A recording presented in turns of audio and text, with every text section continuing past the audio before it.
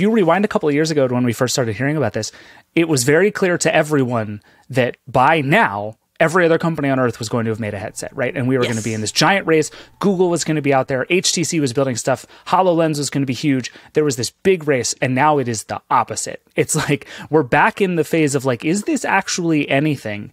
And it feels like Apple is about to finish a race it's kind of not needing to run at the moment. The perception is already that this thing is coming late and it's been a problem. Apple either needs to do what it did with AirPower, which is be like, never mind, this doesn't work, we'll come back to you later, or it has to ship the thing and just like bully everyone into believing in it until there's actually something good here. Like, I don't necessarily know that it has another move at this point, even though I think it would be badass if Tim Cook came out and he was like, look, we built this headset. It's rad. I don't want to talk about it because it's not done yet. Like, that would be amazing. Just chuck it off stage.